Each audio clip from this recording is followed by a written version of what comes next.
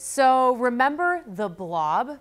Okay, not the one with Steve McQueen from 1958, great movie, but the blob of warm water that lurked off the Pacific Ocean in 2014 and 2015, only about 500 kilometers off the south coast of BC. That's the one that coexisted with a strong high pressure system in the atmosphere that led to record heat, record dry, and eventually record drought conditions across the Pacific Northwest.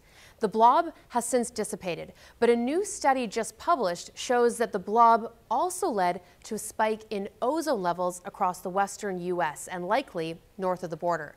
The warm, dry, and low wind conditions that the blob brought about inland actually helped to speed up the formation of ozone in the atmosphere. And ozone in the lower atmosphere is actually very harmful to human health. It's the high ozone in the upper levels of the atmosphere that forms a protective layer that shields the planet from that harmful UV radiation.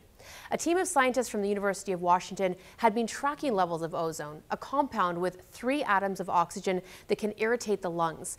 They were tracking that in Central Oregon, and they found highly elevated levels of ozone throughout the region during the blob years. Because ozone forms when hydrocarbons and nitrogen oxides, which are usually emitted as pollutants from cars, they undergo a complicated chemical reaction with sunlight in the atmosphere. The team suspected that the blob may have fueled those high ozone levels at lower levels. Both sunlight and high temperatures fuel faster ozone formation, and in a low wind situation, you don't get the basic building blocks, those pollutants, blowing away, making it easier for ozone to form.